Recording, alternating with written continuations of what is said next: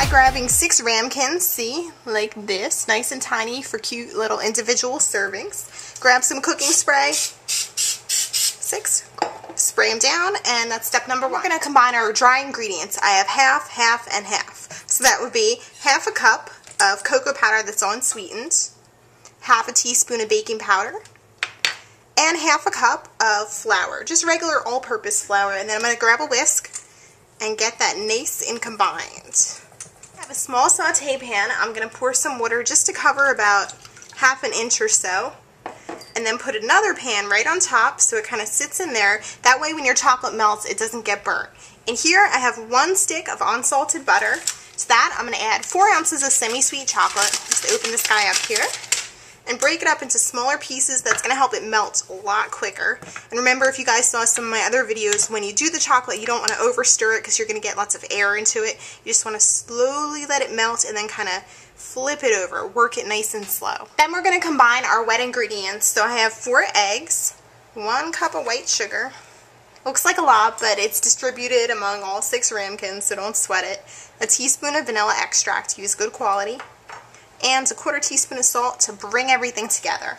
And then we're just going to give that a little mix.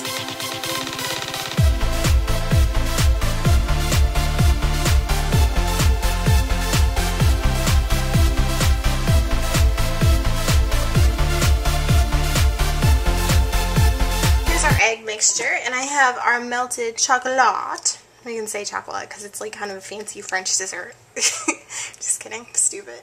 And we're going to add that into our egg mixture. Get all that chocolate in there. You don't want to miss out.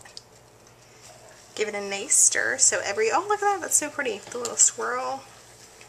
See that? This is fun, guys. This is not stressful. This is relaxing. Have your cocoa powder mixture with the flour. Put it on in. Make a little mess while you're at it. Have some fun. And then get that combined into the chocolate and those eggs to make a nice little batter. Just filling my ramekins up halfway with the chocolate mixture. And then I'm going to grab some Nutella. Our secret ingredient. Get a little spoon, or a big spoon if you're a really big Nutella fan. But there's so much chocolate in it, you don't need to get crazy. And then put a little dollop right in the center of each ramekin.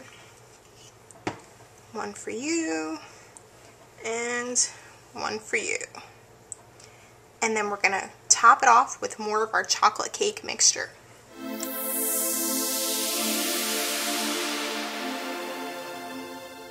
Then I'm going to pop these guys into the oven, 350 degrees for about 30 minutes. Let them cool for 5 minutes and then dust them with powdered sugar. Little cakes, 5 minutes after they cooled, they look beautiful. Some of them rose, some of them kind of did, kind of didn't. It doesn't have to be perfect. Not a big deal. You're just serving it to friends and family anyways.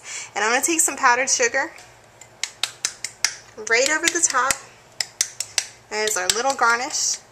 And I don't mean to be rude, but I have some chocolate cakes to devour. I hope you guys enjoyed this recipe, and let me know what you think. Have a delicious day.